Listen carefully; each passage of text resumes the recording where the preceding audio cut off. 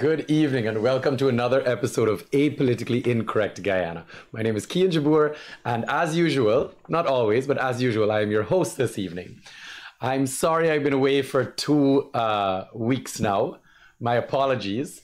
But it's been an in and out couple weeks. What I did get to do is I had a very lovely Easter, which I spent in Lethem and over in Brazil in Bovista, and more or less just in Rupununi country, getting a chance to explore. I will be honest, it's somewhere I do frequent. I am an outdoors type person, so I'm always on the trail, always up and down. So got a chance to go to my happy place, if you will. But nonetheless, I hope everybody else had a fantastic Easter. It was very relaxing and very long because the weekend before that was Pagua. So we only had a 3-day work week. And I don't know about everyone else, but I felt very, very unproductive. So I'm not going to lie, I'm slightly happy to be back kind of in my regular programming, kind of on my schedule. It brings a little bit of comfort, but nonetheless, still dealing with post-vacation, blues. Other than that, I have to make mention to something that I think I want to say at the beginning of the show rather than the end. I met some really lovely people that are in Guyana doing some really cool stuff, and that is the family of the Suarez circus that is in town. And it really is an amazing show. I got a chance to watch it a couple of days ago. And I really encourage everyone to go and check it out. It is fun. It's great for the kids. They really are, fantastic at putting on a very entertaining show. And it's for everyone. So whether, you're looking for a date night or whether the kids need something to do, because we know we're back to school on Monday, but I think it's running for another month or so. So I encourage everyone to go and check it out. It's really fun, and there's lots of cotton candy and popcorn and the clowns are hilarious and everyone is very talented. So please go and check out the Suarez Brothers Circus, showing every day. All right. With that being said, we are going to jump straight into some exciting stuff. Let me first be very thankful. First of all, I think it's important before I start to talk about all the problems that we're having, I think it's important that I need to thank the government for not giving us blackout right this second so I can do this show. Thank you for giving us electricity right at this moment.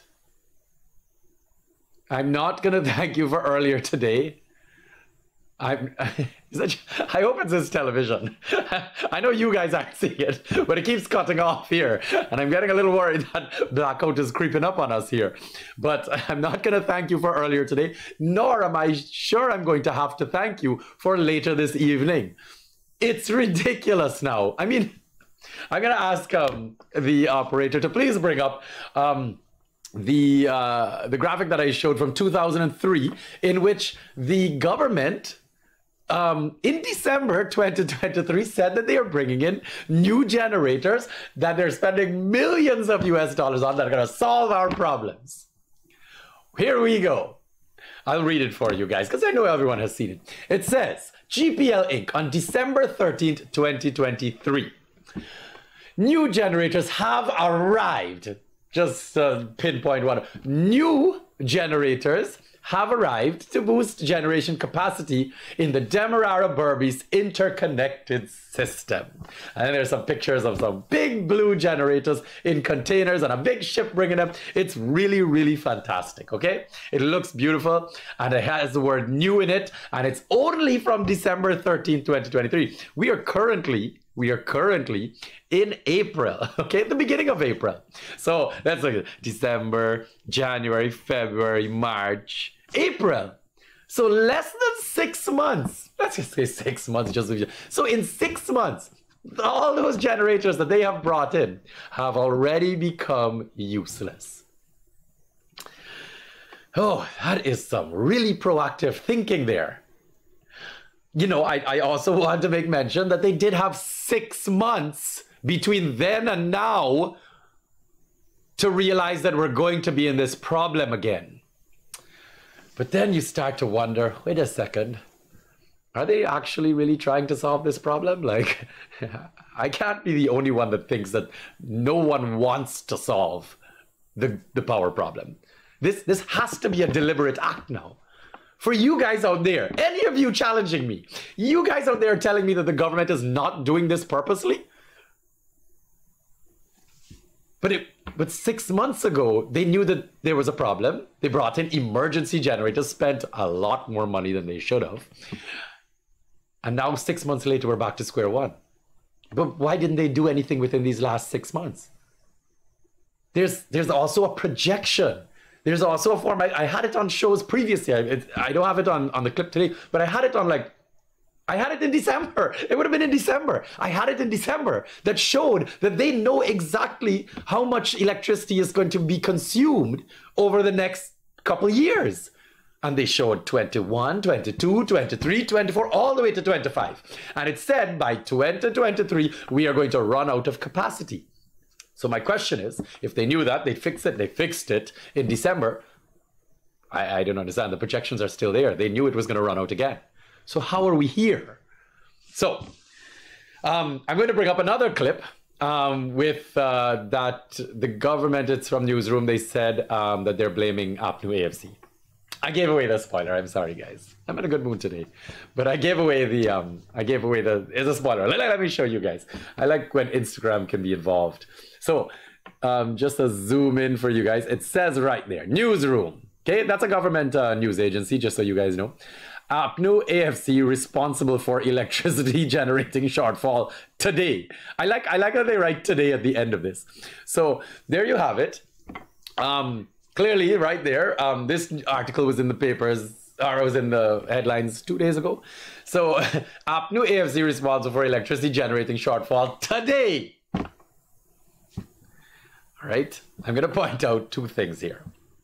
Now, firstly, I'd like to point out that we've been getting blackouts for long before APNU AFC went into power. Okay, I like most of you out here. I went to school when I was young. I'm in my 30s now, so as far as I can remember back, let's just go to like my common entrance days. I would have been what, 12, 13 years old. 11, 12, 13 when I wrote common entrance, and you know, like normal people. And I remember, and I'm 35 now, and I remember I remember as a kid writing, you know, trying to do my little homework with candlelight. So that had to be like what, 20 years ago, and I'm pretty sure it was PPP that was in power then. So I don't know who PPP were blaming then, but anyways, let's fast forward to 2020. APNU went into power, and we had blackouts as well. Let me just make that clear. During APNU AFC's stint in government between 2015 and 2020, we had blackouts as well. And APNU said it was PPP's fault for the previous 20 years. Okay. All right, okay. I see a trend here. All right, fast forward now, 2020. Now, APNU AFC was in power for 5 years, right? Correct me if I'm wrong. 2015 to 2020 is 5 years. Now, from 2020 to 2024, which is now, is 4 years, right? Now, how can you still be blaming APNU if you have been in power for almost the same amount of time that they were? 1 year? 1 year different? 1 year. And this is still APNU's fault. Why haven't you fixed it in the last 4 years is the question. Now, I think it's always important for me to point out the obvious here. And this is the part that I challenge everyone on. We are only 750,000 people, less than 1 million. We are a village anywhere else in the world. How do we still have electricity problems? Now, silly KIAN. So I like to be the one that, you know, uses my Google every now and again. So I'm like, you know what? Are you being unrealistic by asking for consistent power? Like, are you being a little, arrogant? Are you just trying to attack the PPP? And I'm like, no, I don't think that asking for consistent electricity is a big ask or a big demand. I think this is, basic, necessities in life, at least at this point.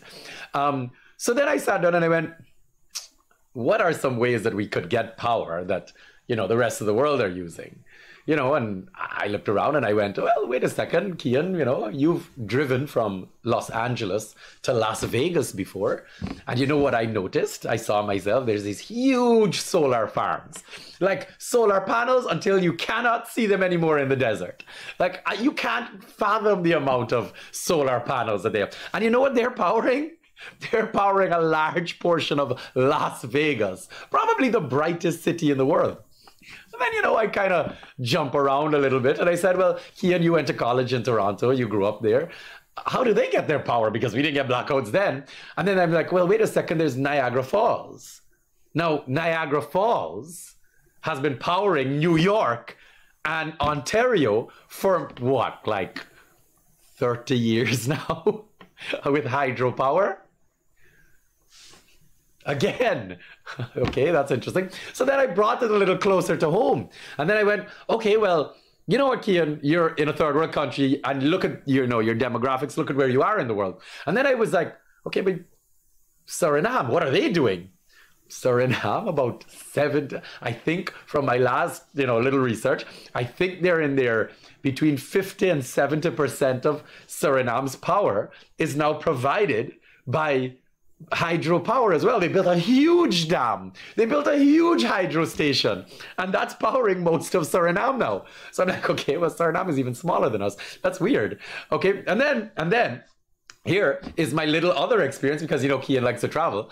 I was in Bovista last week. So I'm like, geez, Bovista's so developed. It's huge. There's like big malls and buildings, beautiful roads. The place is clean. And I'm like, I wasn't robbed once. So, I can only assume. I was like, geez, there's a lot of development here. Nice big parks where children go and play, skate parks, and little like restaurants all over the place. I was like, wow, this place is super impressive. It must be expensive. Kian goes and asks around and says, what do you guys pay for electricity?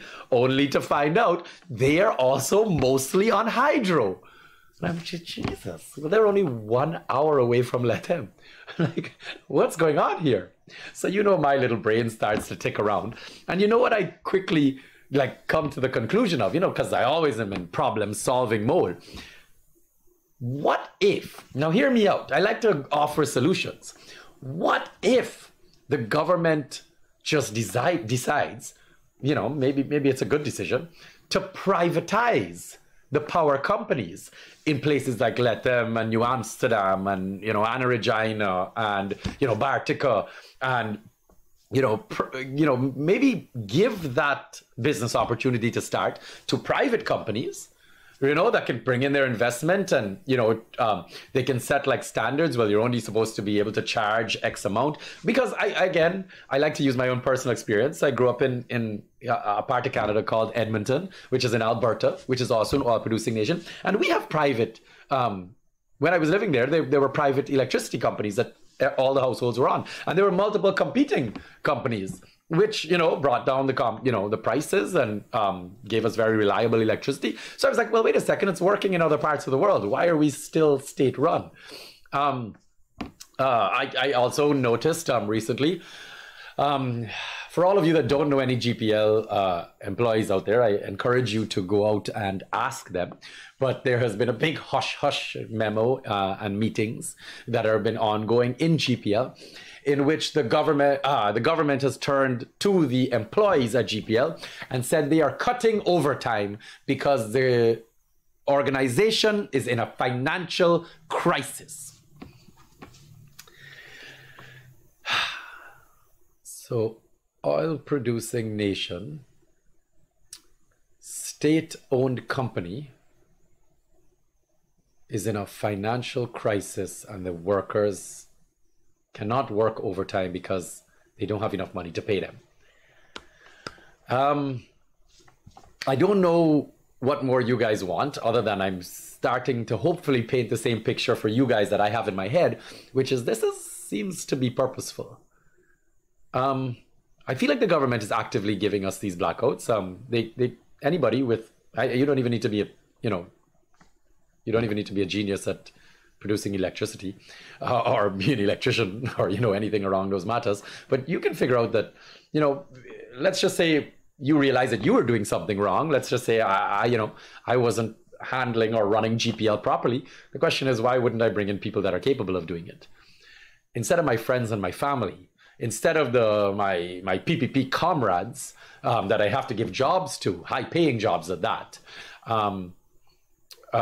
why not bring in actually capable people to do it? Because clearly what we're seeing is that these people are incompetent. And I lean right back into the fact that this is being done purposely, and they want us to get blackouts so that when we don't get blackouts, we're going to praise them. So they create the problem, and then they pretend to be the solution. That's interesting. Excuse me, I have a little cold. That was rude of me. But, I mean, you guys must see that this is ridiculous now. I don't even want to begin. What I'm really also curious about, and I'm going to go after them a little bit, how come we haven't heard from the Private Sector Commission or like GCCI more? Because I'm a business owner and I cannot explain to you how much money I am losing. So, for example, I have lots of freezers in my business. When you get blackouts for hours on end, multiple times a day, I'm losing money. Right? Because for example, my ice cream is melting. My food is potentially spoiling. Little things, I can't store ice, just little things that I have to keep buying now over and over again. Let's talk about I have a car wash. There's a car wash in my business right next door, Takaloko Car Wash. And every time I get blackout, my car wash can't operate. I can't tell you how many customers come and sit down and say, oh, we came for a car wash, great. And literally mid soaping, blackout. And I'm like, I don't know what to do here. And now the customer's upset with me, but I'm like, I can't control the blackout. So again, money lost, I have to give them a refund. Or sometimes I have to pay for them to go and get a car wash after, or give them a free car wash next time they come. So it's a little ridiculous. Not to mention sometimes I show football at my restaurant. I got lots of guys that come and watch football, Premier League football and Champions League football. They come all the time. And then all of a sudden, watching mid-game, mid-cheer, blackout. Well, all these guys then are very upset with me, get up and leave. I'm losing lots of money. So how come the organizations that are, hopefully there to protect businesses, or at least the interest of businesses, and hopefully small businesses like mine, are not saying more? How come they're not lambasting the government? Because GPL is a state company, it's run by the government. How come they're not going after them for all the money that we're losing? So let me get this straight. These guys only talk when it's good for the government? These guys are only just there to kiss ass? They're actually not there to protect any businesses, just themselves, and hopefully get a contract here and there? That's all these guys are good for? Because other than that, they seem to be very useless. Because we're still getting blackouts, businesses are suffering, and they're not saying anything. So I'm calling them out, okay? I'm calling you guys out.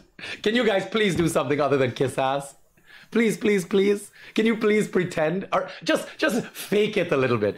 Maybe write a few headlines to embarrass the government because of the shit job they're doing with electricity. What about all the children that got to write common entrance? Do you care about them? What about the hospitals? What about the people that have medical issues? Do you care about them? So it's just that people just don't matter. All that you guys care about is the money in your pockets. All the government can care about is thieving as much money as possible. Nobody actually don't care about the people of the country. Is that the trend we're seeing? All of you who running out there, we love the government. We love the PPP. Their progress. Why isn't everybody screaming progress now? What happened to the progress shouts? What happened to everybody that's like, we look at the progress. Forget APNU, forget AFC, forget all of them. Look at the progress the PPP is making. What happened to the progress shouts now? Now that people are actually suffering, now that businesses are actually losing money, now that children are actually suffering, I don't understand. What happened to the progress shouts? Are you guys just that selfish? Is everybody just that selfish? That all they care about you is it. Let me ask a question. And I'm asking y'all, the big businessmen out there that quiet and not say nothing. Is it that you guys are that fragile or that much in debt or just that scared that you guys just don't say anything unless it has to do with your pocket? You guys just don't care about anyone else except for yourselves? Is that what it is? Nobody has anything to say unless they are being affected. But y'all a couple big businessmen that got generators and think y'all ain't got time with nobody else. The government that taken out that don't even know we experiencing blackouts because they are living in government housing. God, the president house don't feel blackout. No, nobody has realized that people are suffering in the country. Is it? That's how ridiculous of a society. That's how like disgusting of a society we become. That we just don't care about anyone else except for ourselves now. And then when the little opportunity comes in, we're going to scream, hooray, because hopefully we get another contract. Don't mind everybody else, man. Y'all keep getting y'all contracts. Y'all only be concerned about yourselves. Don't stress about it. The rest of us going to obviously have to figure it out. I want to bring up another interesting article that has been on my mind for a little while, and I haven't said too much on it, but I'll bring it up. It's about, I saw Jagdeo. I saw an article come up that the government has decided they're bringing in 500 healthcare workers. 500 healthcare workers. And then subsequently to that, I saw in one of Jagdeo's press conferences, he said that, don't worry, everyone. They're going to be paid the same amount as the local nurses and healthcare workers.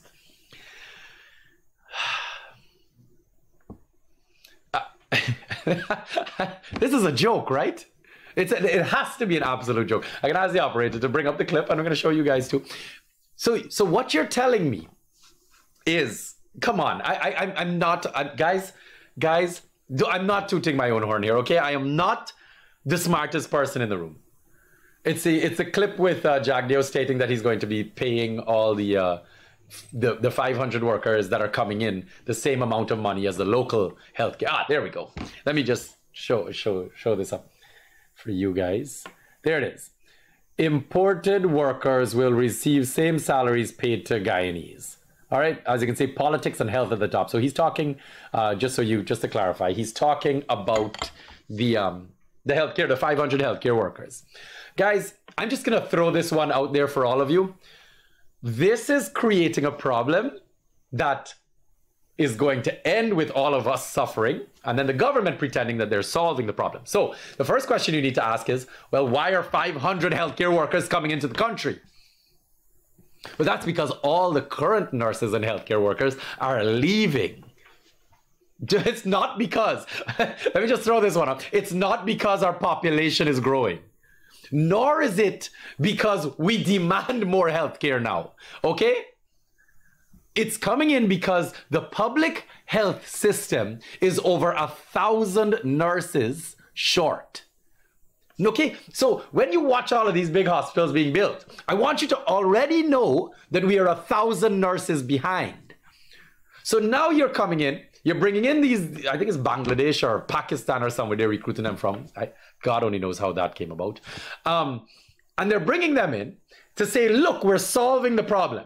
Now everyone has to sit there and say, but wait a second, how did we end up in this problem? Well, that's because you're not paying them properly. You have them working in shit facilities, and they have no incentives to grow or continue on or work in a at least semi-professional manner. So you have now decided that you're going to bring in nurses, pay them the same garbage, leave them in the same garbage conditions, and expect what? For the problem to be solved? No, they're going to leave too, just like all the rest. Okay? You haven't solved the problem here. It's kind of like having a broken leg and then putting a band-aid on it. You've not done anything at all. All right? We don't even know, if half these nurses are going to be qualified because God only knows where they're coming from or what school trained them. Okay? It's madness. It's utter and complete madness.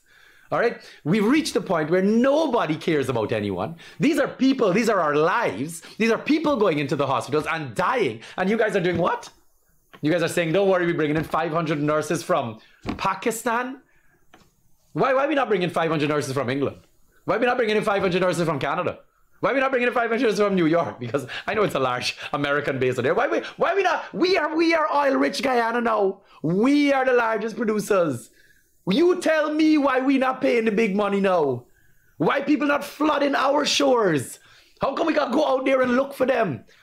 How come our people are not being paid more and treated better? We are big money now. I thought we look at all over the news, all over world news. There's not this government that just views up that journalist on BBC. Views the man up. It's our time to develop. This is Guyana time. Don't tell us what to do with we money and we oil. But yet the people getting paid garbage and you're bringing in Bangladesh nurses. And we getting blackout every single day. And the teachers striking. And now the public servants about to go on strike too. Because I just threatened it yesterday. What are we talking about? Is this a joke to everyone? Are you guys literally living in your own worlds? Do you literally not see what's going on with the people of the country? We got 3 new stinking road, one with a carrion crow, one with a jaguar, one with an anteater, and all y'all screaming progress. What is the progress? The same road. I watch this every year, and I got call y'all out, and I want everybody to go and look at it. The same road between QC and YMCA. It's Thomas Lands, I can't remember the name of the road, right? That road, every year, consecutively, every single year for the last 4 years, has been fixed. Every single year that road is broke up. Every single year. It's fixing right now again. Okay? That's the progress y'all talking to me about? Or is just a couple of people getting rich? That's what we're talking about? I think we've reached a point where I think I saw in one of the messages, one of the Easter messages, or I can't remember where it was. It was just very recently. I don't have the clip where Irfan was standing up and saying, we need to care more about each other. Stop fighting each other down. Hug each other. Care about each other. It's not about me abusing the journalist the other day. You guys, Guyanese, need to care about each other. We need to care about each other.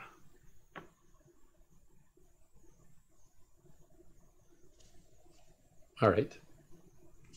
Now, you ask us to care about each other, but yet you clearly don't care about us. Clearly, the human investment side of this oil money doesn't exist. There's no capacity building in our human capital. There's nobody that's living a more comfortable life now.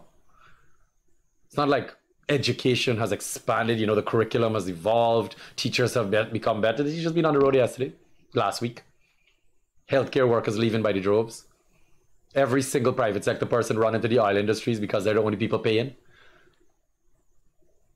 Children not being educated in schools. Crime rate is through the roof. People are dying on the... You want to talk about people caring about one another? Talk about how much people dying on the road.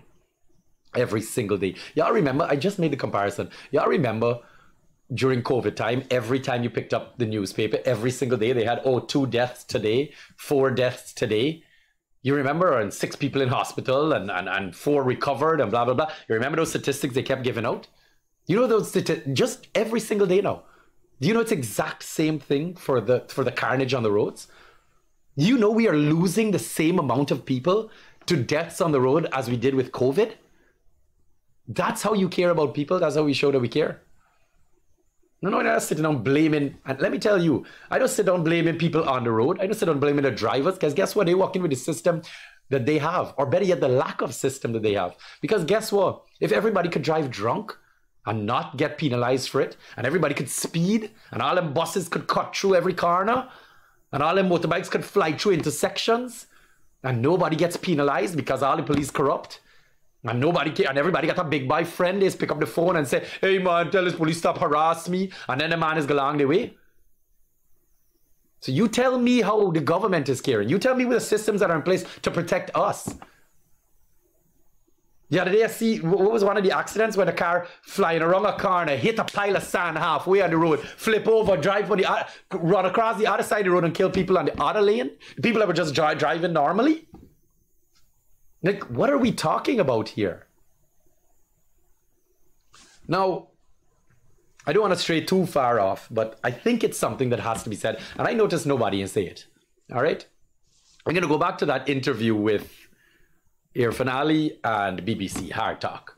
Okay, we all saw the clip, and sorry again, and we all celebrated. Everybody said, "Look at that! You tell him, you give him, you put him in his place. We need to develop. Now is our time, our money, our oil is our time to grow. You don't help we." And he's right. He's absolutely right. Okay, absolutely right. America, Canada, England, China, you know, you name them. France, everybody, them ain't helping we. They ain't got no time with us. All right? And for the last 200 years, they've been developing and growing off of our backs. Okay? Our third world hard working countries, taking all our resources, okay, and building their country. And he's right. I have 100% agree with that. We all agree with that. There's no question. I am dead serious. Okay? And he was right with what he said. People like England and so on can't talk to nobody because they are the one that took advantage of us. All right? Now, I hope you all watched the rest of the interview because I was very curious to know, you know, what direction BBC was going in. And that clip in particular, the interviewer said, I can't remember his name. The interviewer himself said, he said, "You're right. You're right that you have the right to develop your country and use your resources. But because of what's happening to the planet right now," is what he was alluding to, "does that give you the right? Should you use that right?" Now, this is a very tricky conversation, okay? Because this is going to go both ways. This is going to go, you know, you can't tell me what to do. I need to develop my country. But simultaneous to that, we have to understand that we're part of a global community here. We have to understand that we are citizens of the world. All right? Because what I did when I watched that interview is I was lucky enough, I was headed into the bush, into the jungle. And you know what I saw? I saw global warming at its worst I personally have ever seen in my 35 years. Okay? I saw our jungles burning, blazing fire. I saw our rivers as dry as I've ever seen them. I saw drought like I've never seen it before. Okay? I see people leaving their offices daily now just on the East Bank and East Coast because they can't deal with the smoke from the wildfires going on because the place is so dry. Now, those are farming lands that are burning. Those are fields. Now, I just want to fast forward that for 2 seconds. That's called global warming. Okay, that's a shift in our weather patterns because our planet is dying, something that scientists have been telling us for maybe 50 years now. If you guys continue on this path, the world, you're going to destroy everything. So, we now, as citizens, have a responsibility, not just in Guyana, but every citizen in the world has a responsibility to do everything they can to help save this planet, or we're all doomed. And we are now coming to realize that fast forward, let's just fast forward 2 years from now. I'm going to say this so all of you understand what's about to happen. When all the fertile land burns, when there's drought, when there's extreme heat, the animals, for example, our farming animals, our chickens, our cows, our goats, you know, etc., those animals don't produce as much. Okay, it messes with their mating patterns, reproducing. It messes with their own bodily functions because they're not eating the same lush grass. They're not drinking as much water, so now they're not producing as much milk. And we may not be feeling this right this second, but believe me, by next year, you're going to hear all the same excuses because you heard it the other day. You heard it not too long ago when there was extreme drought and then extreme flooding that, oh my gosh, you know, we're feeling the effects from last year. It's going to come. So just expect now for meat, all of you out there that shop in the markets and so on, just expect meat price to go because all the farmers are going to say soon that because of what happened last year and the drought that lasted a year last year and hopefully ends soon, you know, or is continuing, meat has gone up because the animals are not producing as much. And then you're going to hear that the farmers are going to say, well, we didn't get a good crop because the farmland didn't produce as much as it could because of the drought. I don't need to spell this out for you guys, but we're in trouble here. It's coming, and it's coming like a ton of bricks, okay? The planet is dying. And what that BBC journalist was alluding to was that at this point in time, believe it or not, I think we should be sitting down here stating that we are trying to control how much oil we are producing. But because of that, countries like England and France and so on need to pay us to keep that oil in the ground. Okay? Not trying to bring it up as quickly as possible. That's not the right thing to do. We need to be fighting an entirely different battle here, to look at those countries and say, here guys, if what you're saying is as important as it is, then you need to pay us to keep that oil in the ground. Okay? That's what the fight needs to be now. Because guys, we are in trouble here. Now, everyone wants to scream as well that Guyana needs the money. I'm going to be the first to say, again in my pessimistic way, that Guyana has never been a poor country. Okay? Right now we're earning in and around $10 million a day, about 10 million US a day. All right? At 10 million US dollars a day for less than 1 million people, I can't tell you that we have more than enough money already. All right? We are already making enough. If we don't put one more rig out there, if we put 0 oil producing rigs, to add 0 rigs to what's going on out there right now already, we will still be making enough money because the oil isn't going anywhere. I think we'll also figure out how to handle it in a sustainable manner. We'll also figure out how to build it, to manage our money in a sustainable manner, also manage our environment in a sustainable manner. All right? It has nothing to do, I heard Irfan screaming about net zero, right? And that has to do with our carbon emissions because we have the jungle. And although that's great and dandy, it doesn't mean that we're not contributing to global warming in a major way. We are going to be one of the largest oil producing nations in the world. That's very soon. All right. And the fact of the matter is we are going to be contributing very heavily to the carbon emissions. So even though we have a jungle, even though that we are trying to create our own balance, and as a country have its own balance as far as carbon emissions goes, the truth of the matter is we are still contributing to global warming. We are not solving the problem. So instead of us looking at just ourselves, we have to realize very quickly that we're running into trouble here. And Guyana is going to be one of the first to feel global warming, as we are already. Now, I know that this is not what people want to hear, but I'm sorry, Guyana, like I said, has never been a poor country, and the money that we're making already is more than enough. All right? I'm not saying stop producing oil. I'm not saying that. No one is saying that. But we have to be able to manage it. And one of the ways that I have an issue, one of the things I have an issue with is the fact that, again, I spoke earlier about production of energy. Why are we building a natural gas power plant, a gas to energy power plant, when we have enough facilities, enough resources that we can do hydro, wind and solar? Now, I don't get it. If we are claiming that we are doing our part as an oil producing nation to save the planet, then why are we about to open a brand new, huge fossil fuel burning natural gas power plant? That doesn't make any sense.